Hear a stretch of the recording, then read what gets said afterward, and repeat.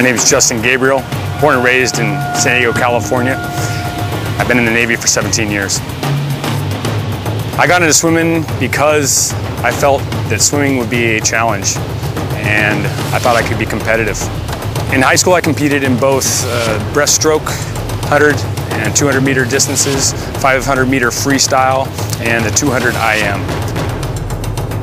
I liked swimming because of the way most of the responsibility for your performance lies inside. You're required to maintain your own physical fitness outside of the pool, including doing some cross training, some of the running, some of the flexibility issues, nutrition, all that, those key elements to being successful in the pool.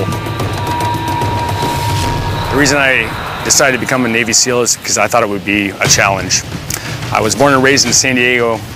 However, I never actually knew what being a Navy SEAL was. Competitive swimmers have an advantage in this pipeline because of their familiarity and comfort in the water. Something you can't really teach. One of the biggest and largest hurdles that any potential SEAL has to face is fear of the water, fear of the ocean. However, despite those advantages with the water, you still have to come with the mental preparation that allows you to get through difficult circumstances, coldness of the water, lack of rest, lack of nutrition, and injuries. And that is something that competitive swimming and any other sport really cannot quite give you. You have to come here and experience it for yourself.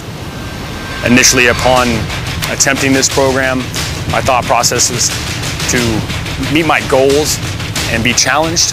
What it's turned into is a brotherhood.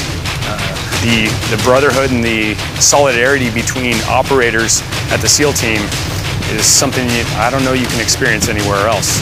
And that is what gets us through challenging situations.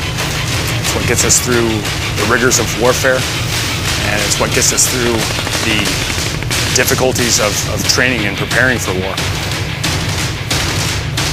My name is Justin Gabriel. I'm a Navy SEAL.